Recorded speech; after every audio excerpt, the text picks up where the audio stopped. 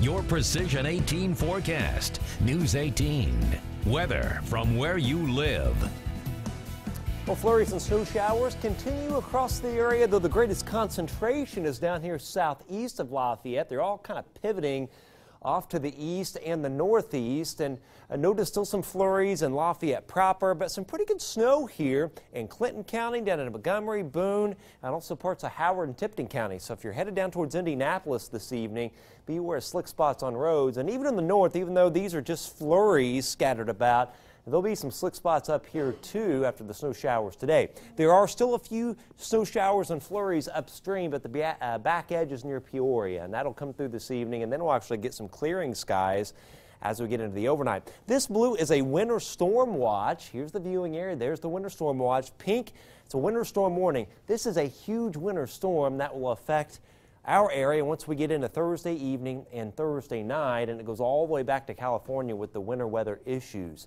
We're going to miss the worst of it, but still, this is going to be a pretty substantial winter weather event for the area as the roads slicken up Thursday evening. Cold air is coming in. Notice the -4 right now at Minot, North Dakota, but it's 76 at Brownsville. Cold air is coming in, and as we throw the warm air on top of it, you get a widespread area of mixed wintry precip. A few flurries downtown, still overcast, but tonight, though, as the skies clear out and we drop into the single digits, wind chills down to -12. We get the wintry weather coming in Thursday evening, and then once we get into late Thursday night, Friday morning, it'll all go to just patchy light rain and drizzle as temps rise.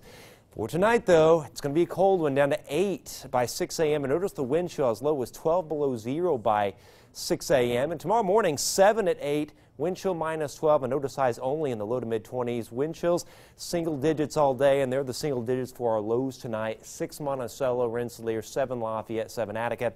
And tomorrow, low to mid-20s area-wide, 24 Lafayette, 23 Monticello, and only 24 Frankfort. Thursday will be 25 to 30, and that is as cold as it will be anytime Thursday night. These readings will actually start to rise, and will rise above freezing by early Friday morning. So here we go. Clouds clear tonight, single digits. But here's the winter storm approaching from the southwest. This is 5 a.m.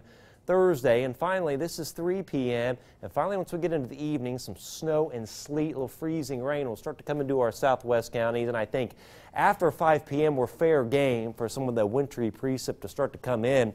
As the storm moves off to the northeast, it may start out as snow and sleet, but we'll probably see a change over to freezing rain, and eventually as temps rise to all rain. But before it's all said and done, generally 1 to 3 inches of snow and sleet, and perhaps 1/10 of an inch of glaze ice from this, with the heaviest snow certainly northwest and west of here, where over a foot will fall Iowa out towards Nebraska. But the next storm after that, coming up on Monday, that will not be a snow or ice maker.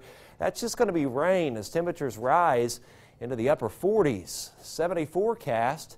Once we get past 5 o'clock Thursday evening, snow, sleet, freezing rain overspreads the entire area.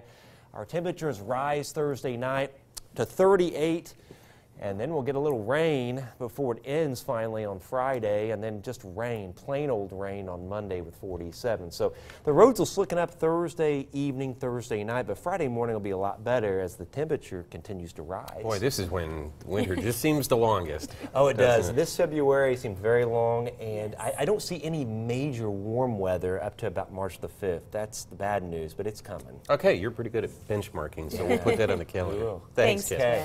Up next, the proposal for